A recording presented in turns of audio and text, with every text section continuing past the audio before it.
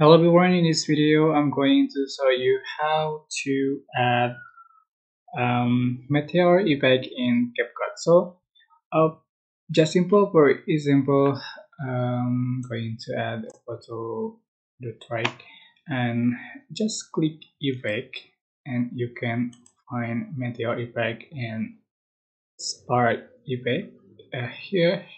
Just drag here and you can adjust for duration as you like, and then you can adjust for atmosphere and speed like this.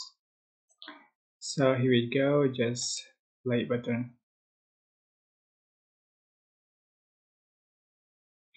Okay, just simple. That's how to add meteor effect in CapCut. Don't forget to click like, comment, share, and also subscribe, and you can click thanks button for official. Make sure. Thanks, bye bye.